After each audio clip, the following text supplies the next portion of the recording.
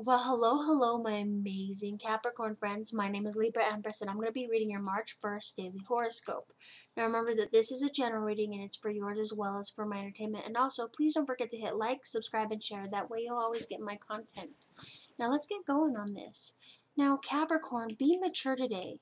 And that's not very hard for you because you were like a cardinal sign. You're really good at that. Step up and accept the ramifications of your recent behavior. The good news is that when you face the music and dance, you'll end up getting in the groove in no time at all. Everyone makes mistakes, but it's a sign of your good character that you can admit it when you make one, all right? You've got a lot of humility in you, and so it's going to be okay.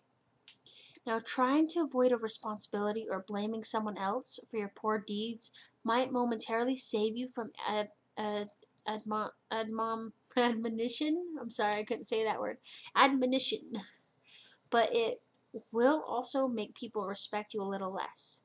So, say you don't fess up to something and you know you were on the wrong, but you just want to seem like you're right, right? Not that this is something that you're good at because you are an honest sign and dependable sign, but say that that's the case, all right?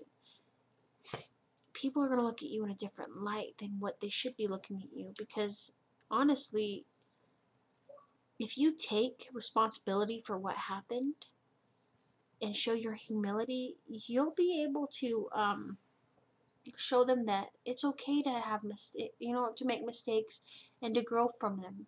You're not only admitting to what happened and moving forward, but you're leading the way. So other people will look at you and go, "Yeah, you know what? That's a I'm going to admit my faults too and try to work better on myself."